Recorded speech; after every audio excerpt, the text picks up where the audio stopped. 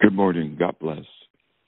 It's great to be able to join together with you in prayer as we end this week. And even as we come, close to the end of this year, God has really blessed us and helped us to navigate and survive and overcome some very, very difficult places. And so we're grateful today and thankful for you and your love and your support and your steadfastness in the will of God and the purposes of the Lord. I want to just thank God this morning and give him glory for who he is and all that he's done, just in our lives personally, but also throughout the world. For those who have eyes to see and ears to hear, the ability from the Lord, it is obvious that God has just been so faithful to us, and we're thankful for it, and we bless his name. Let's begin this time in prayer this morning and give God the glory and the honor that is due. And right where you are, I just encourage you to settle down, to settle in, to allow the Lord to just be the center and the focus that he is, to consciously focus upon the Lord and be thankful to him. Bless his name is what the word says. Lord, we enter your gates as it speaks of in the scriptures with thanksgiving, to your courts with praise. We're thankful unto you. We bless your name this morning, for you are worthy to receive glory, to receive honor. We thank you for your great love for us, Lord, and how you've shown us over and over and over again that you do love us, that you do care, that you have our best interests at heart, and that you have such a strong and tender affection for us. The longing in your heart is for that which is best for us. And although, Lord, we are allowed from time to time to go through things that, or encounter things even that challenge that, we want you to know, Lord, that we hallow your name. You're worthy, Lord. Worthy to be praised, to be magnified and adored. There is none like unto you, God. And we bless you this morning. We thank you. We praise you. We revere you. We respect you. We honor you. We adore you. God, blessed be your name, Lord. Hallowed be your name. Your kingdom come, Lord. Your will be done in us. Thank you, Father God. Yes, Lord, we do yield to your rule and your reign in us. We thank you for being mindful of us, Lord, and for the truth of the word of God that remains faithful. Thank you, Jesus. We thank you for your righteous rule, your loving reign, for being over us, for being faithful to us, for being mindful of us. Great and merciful are you, our God. We thank you for the truth of the gospel and for the privilege of being able to hear the good news of the kingdom of God.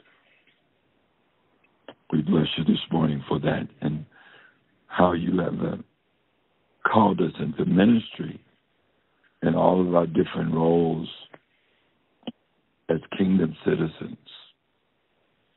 We praise you for it. And Lord, we yield to you. We pray that you would teach us more about what that means to live in your kingdom, God. For it is not your desire that any should perish, but all should come into relationship with you in your kingdom. So our heart's desire, God, today is that you would help us to live in the kingdom in a way where the light is shining that you have given us, and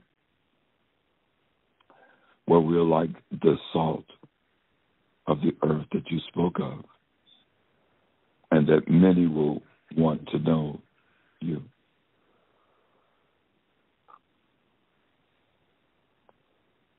And Lord, as you've taught us to pray here, we pray that your kingdom would be manifested and that it would come forth in our personal lives, Lord, that people would see that we're in it, but also that the desire that you have for this planet,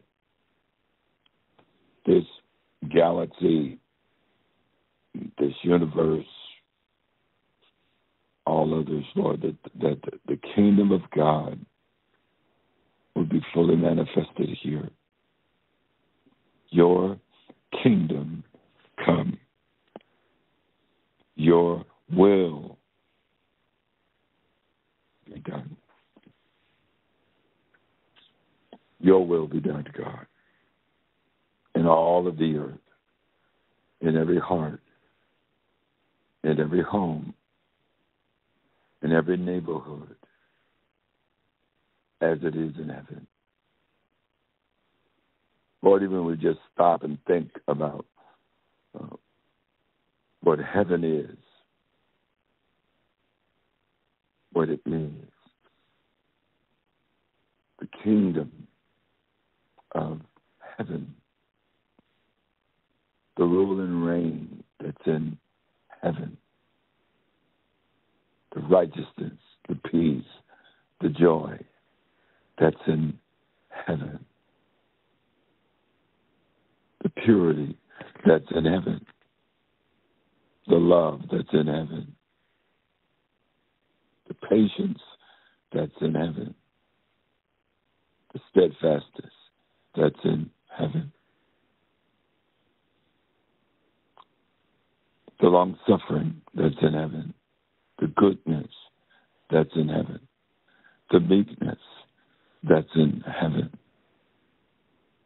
the harmony that's in heaven.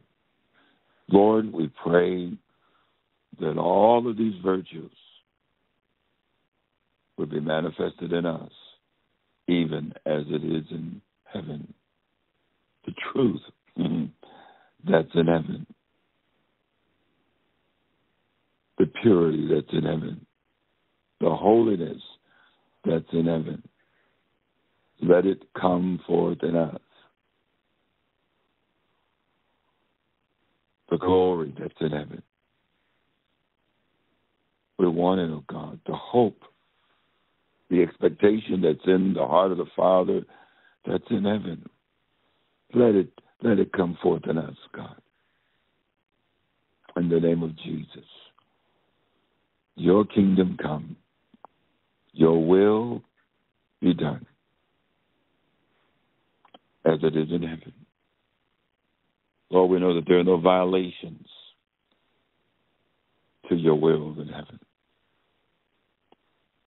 And we long, Lord, for that day when that's when it will be on earth. That's the way it'll be on earth. Your will be done. May it be so, Father. We crave it. We long for it. Thy kingdom come. Thy will be done. In the name of Jesus. Glory to God. Glory to God. I just encourage you this morning to think about that. What life is really like in the dimension that Jesus taught us to pray for. The word tells us that,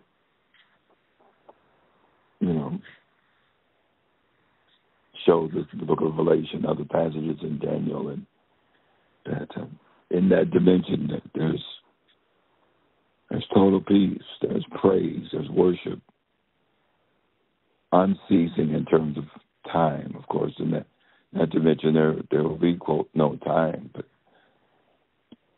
But just can you imagine that, an existence where the rule and the reign of God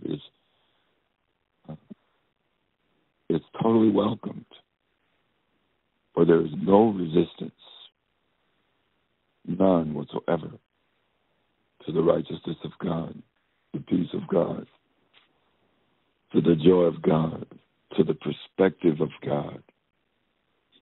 I know we try to live like that down here, right? And there are times when it's just so obvious, not only in other people, but in our own hearts, where there's this tug-of-war going on. You know, the maturer we get in God, the less we allow that tug-of-war to go on. The more we grow, the more we learn, the more we yield that tug-of-war, we're more successful over it. And we're thankful to God today for his goodness, his mercy, and his grace that helps us to do that. Isaiah 26 says, open the gates, verse 2, a prophecy to the nation of Judah about their return and their life in the kingdom beyond, this period of time. It says, open the gates so a righteous nation can come in, one that remains faithful. You will keep the mind that is dependent on you in perfect peace, for it is trusting in you. This is, we get the opportunity to live at the earth as models of that kingdom that is coming. In a sense, it is here. Jesus said the kingdom of God is within you. But he also taught us to pray for it to come. Is that a contradiction? No, it's to help us to see that what we experience now, what we're living in now, what we're being exposed to now, it's only the foretaste of that which is to come. There's a longing and a yearning in us. Someone wrote a book called that, Yearning for Eden. There's a longing and a yearning in us for paradise. People that aren't aware or that are skeptical sometimes about God, the Bible, as we present him, even as he's presented himself, and as we present it, the Word of God, convinced that they're right and that we are wrong. They would interpret that longing and that yearning in us as just a natural desire for things to be better than they are. But it's deeper than that, right? It's more than that. It's not just a desire for things to be better. Though we do desire for things to be better, it is a desire for things to be as God wants them to be. Jesus taught us that one of the things that God wants to be, the Father wants to be, is that his kingdom would be yielded to, submitted to, all over the world, all over the universes. In the beginning, God created the heavens, plural, and the earth. And it's his desire. Isn't that amazing that God would desire his kingdom to be manifested throughout the earth? How is the mind kept in perfect peace? This particular version, I love it, says you will keep the mind that is dependent on you in perfect peace. Is your mind dependent on the Lord? Is it willfully? Are you willing to be dependent on the Lord? I know that Paul says that the mind tendency, because of sin, resists the things of the Spirit. He called it being carnally minded. Carnal minded. I was growing up, I used to hear, my mother and dad and even sometimes folks in church say, don't be carnal minded. And I thought, what in the world is that? What does it mean to be carnal minded?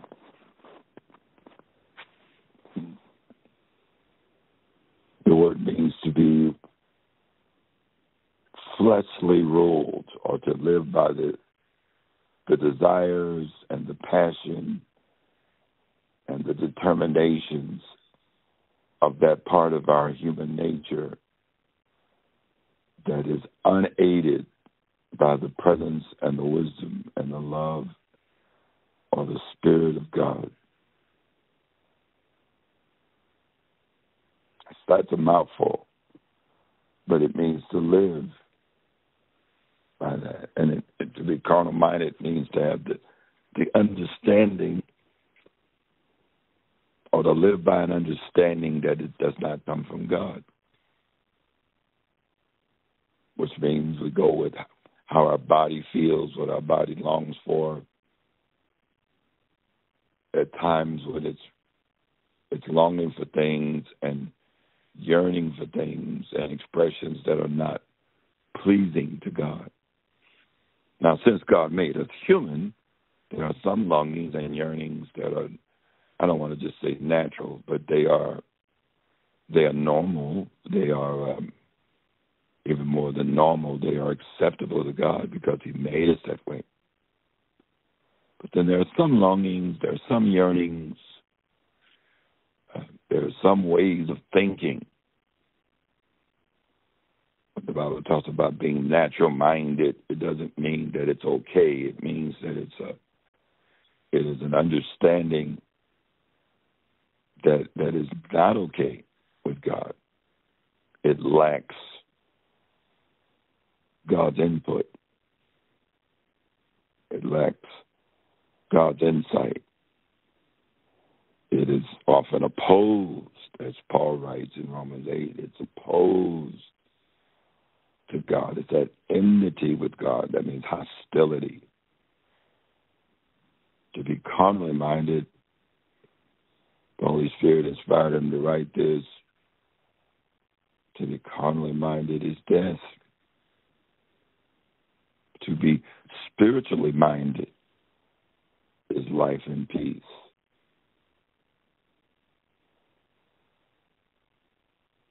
So we learn from the word that carnal-mindedness is dangerous and deadly. Spiritually minded is not just enjoyable, it's healthy.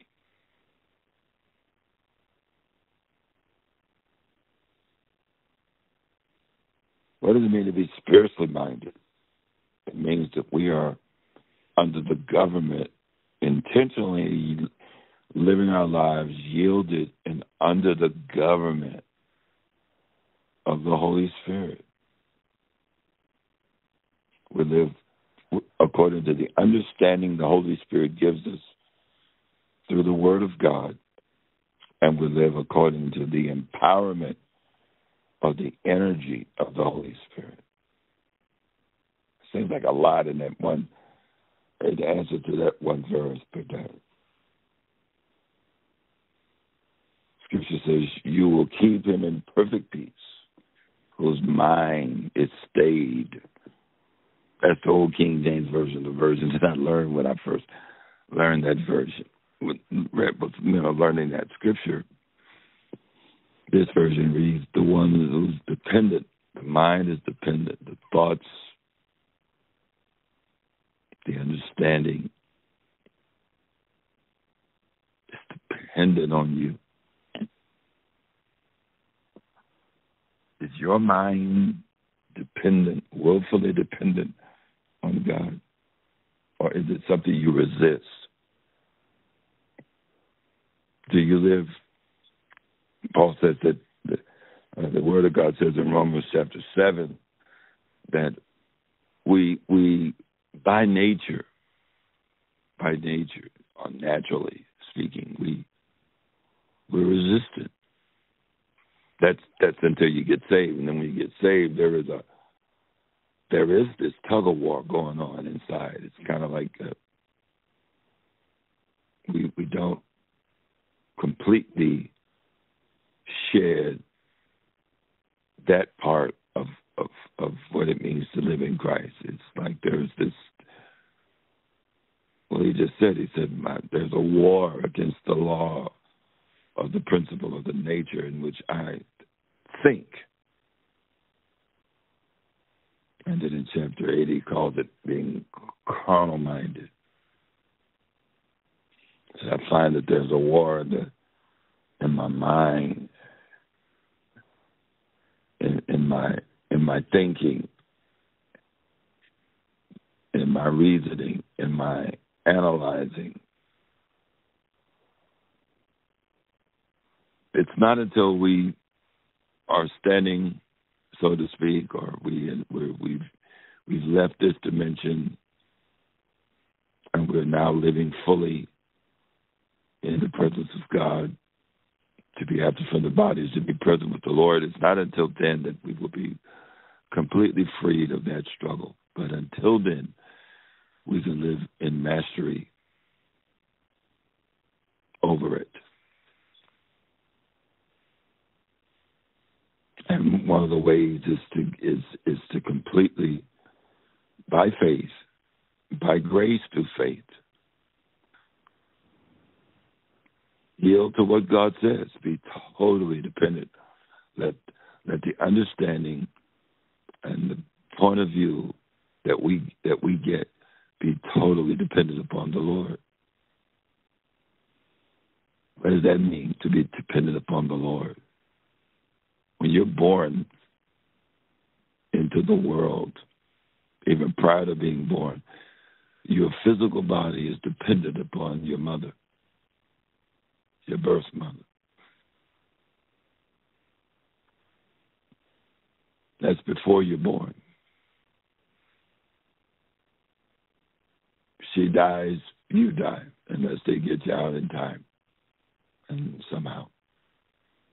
Even after you're born, you're dependent upon the care of your mother, your father, if you're in a hospital somewhere, upon those who provide that care.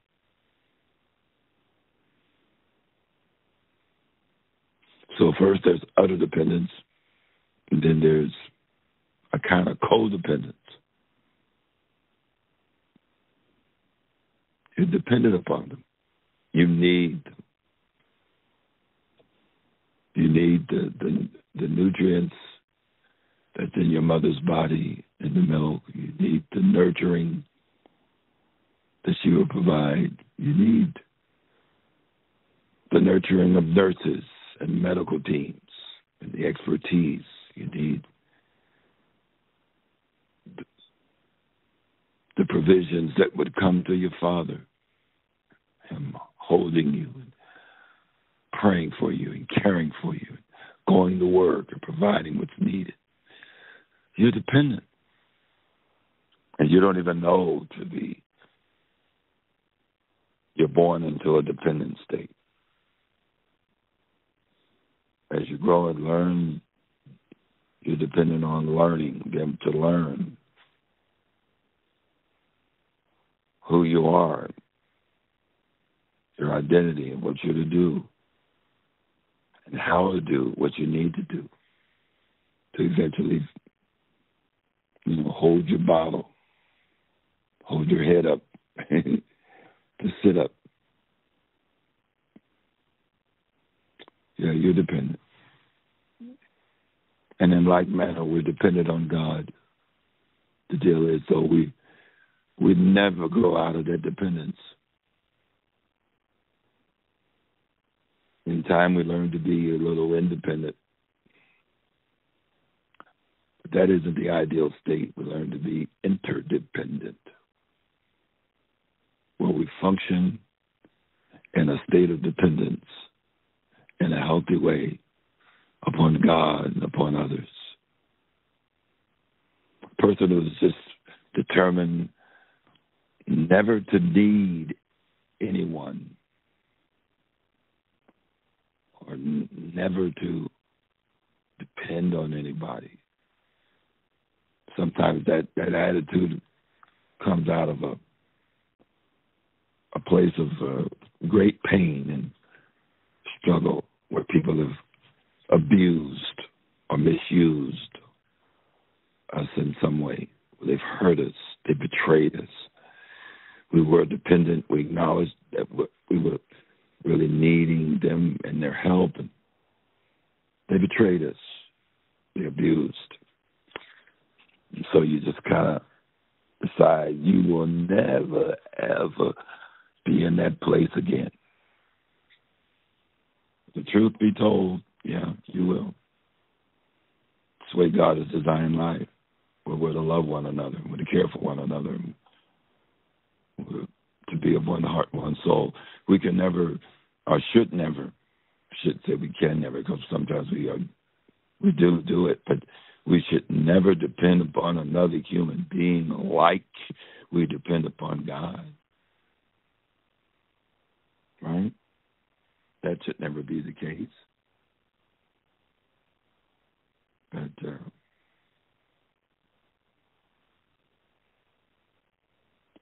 we do. The word depend means requiring someone of something for financial, emotional, or other support. To depend is a very important thing. And God made us so that we would depend upon Him in a way like we depend on nobody else. Yeah.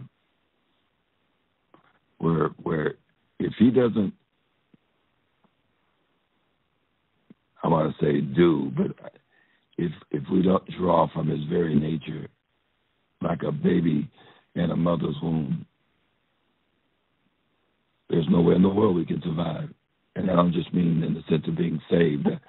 I mean in the sense of growing and developing. God uniquely releases what we need directly to us. But sometimes He will involve other people in that process so that everything is really, all things come from Thee, O Lord, and of Thine own have we given Thee. It's one verse of Scripture. And the Bible says, everything good and perfect comes from God. It's from the Lord through people. And so when we say, Lord, your kingdom come, your will be done, we mean this, Father. We want what comes from you. We want perfect shalom.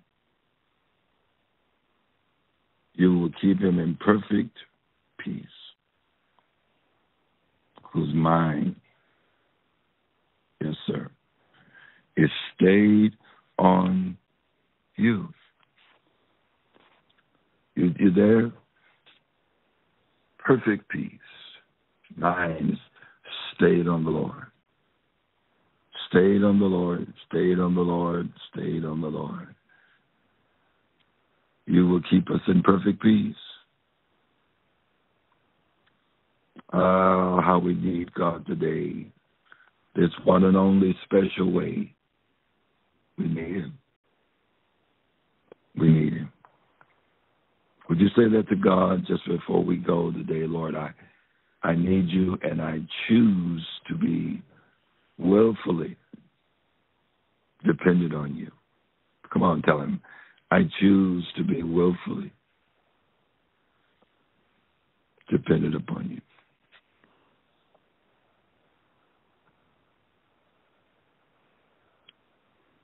Some versions read it like this: you will keep in perfect peace those whose minds are steadfast because they trust in you. You will keep in perfect peace all who trust in you, all whose thoughts are fixed on you. That's the New Living Translation. English Standard Version says, you keep him in perfect peace whose mind is stayed on you because he trusts in you. Because he trusts in you. Yeah. It's a good thing, isn't it? You will keep in, that's that word shalom. Completeness, soundness, welfare, peace. Do you know things don't have to always be without error, without sin in your life for you to be at peace and soundness? Everything doesn't have to be perfect around you for you to be sound, whole, sound in mind, sound in body, for you to me to be prosperous. That's what that is about. Tranquil, content. You know where that contentment and that soundness really comes from? Your thoughts, your emotions, your will being focused and leaning upon and trusting in the Lord. As we come out of this time today, I really want to say some other things, but we're out of time. I just believe that that's really what God wants. That's the conviction I have as we're praying this morning about his kingdom being manifested in us in this way, where we are willfully acknowledging that we're dependent.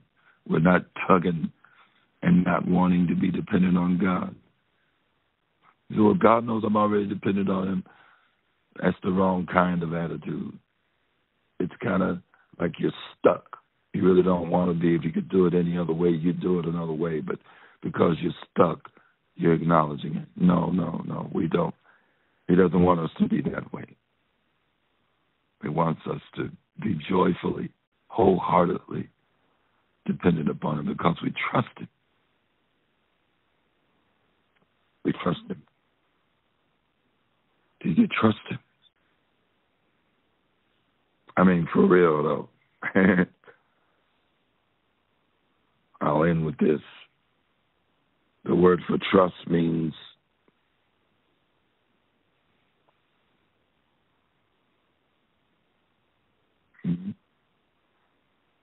we rely on him.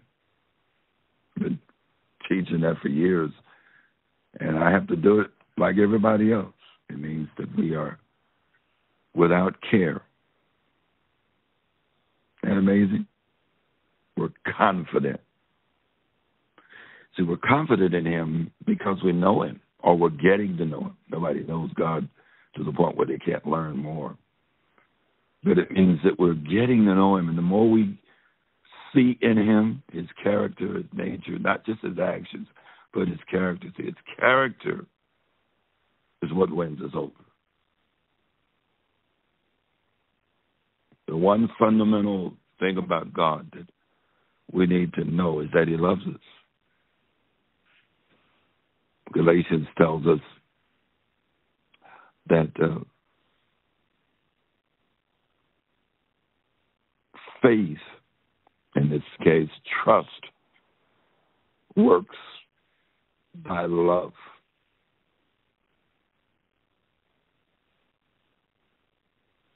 Faith is not something that we walk in based upon only how we feel. It's based upon what we know about God. You do not trust everybody that you love. You start out doing it, but you discover you can't trust, you can't fully rely upon and be confident in and carefree with everybody you have affection for, everyone that you're committed to walk in a way and for their best. You trust to the degree that you know you are loved You rely, have confidence, only to the degree that you are convinced that you are loved, that the person that loves you or says they love you has demonstrated that they have your total best interest at heart and they have acted in that way. Those are the people you trust. How much more should we trust God? While we were sinners, Christ died. The ultimate price was paid for our ultimate good. Without us demanding it, even when we didn't know it was being paid or had been paid. He did it anyway. That's love. And so as we close this morning, Father, I pray and we pray together that you'd show us even more your perfect love. It prompts us. It tugs on our heart. It compels us to trust you and to live our lives unto you who died and rose again for us. But for him we live, move, have our being. Lord, there's so many moving parts around us, so many things going on around us. It's so easy to get distracted, and I confess, Lord, that even though I've walked with you these years, it's so easy. You still have to remind me that you love me, that you're concerned, that you have my best interest at heart. And I thank you for reminding me. It helps me to trust you. And when I trust you, I know you're going to work all things for your good. Give us today our daily bread. Forgive us our debts as we forgive our debtors. We can forgive those who still owe us. Thank you for it, because you've done that with us. You've released us. You've canceled debts in our lives. We thank you that you're enabling us to do it. We trust you, Lord, that when we do it, you're going to minister your grace in the lives of those that so desperately need to be freed from the oughts and the grudges that we've allowed to form in our hearts against them, in anger, in pride, in fear. Lead us not into temptation. Be delivering us from evil, for you are our only deliverer. And Lord, yet we are not panicking because you are our only deliverer. We trust you. All this stuff screaming at us, that we look, the deadlines for bills and the threats of death to our physical bodies,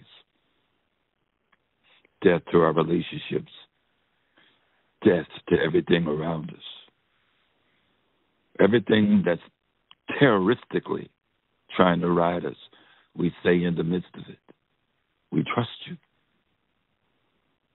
The Lord is my light and my salvation. Whom shall I fear? The Lord is the strength of my life. Of whom shall I be afraid? When the wicked encamp around us, in this will I be confident. You're my light. You're my salvation. You're our shepherd.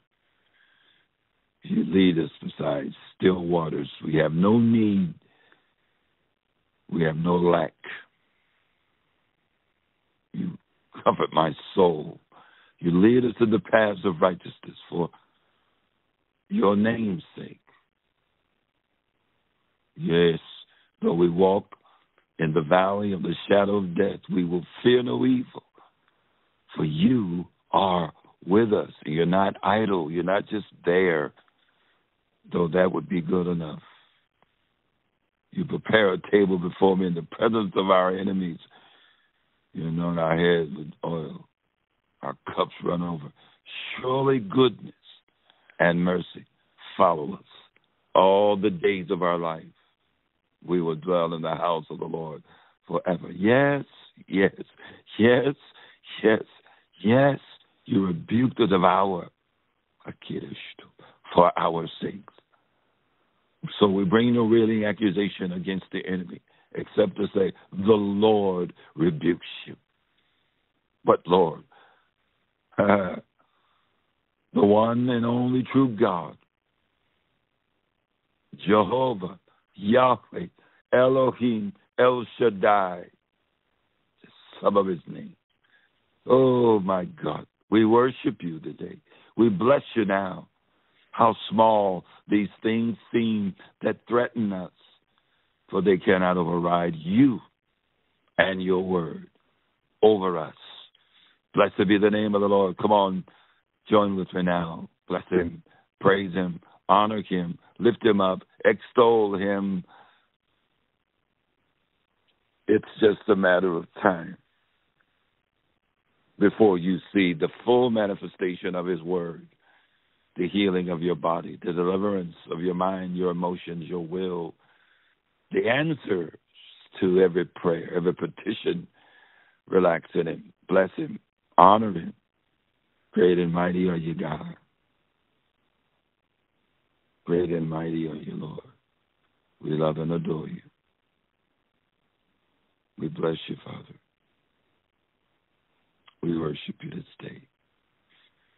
Your kingdom come, your will be done in us.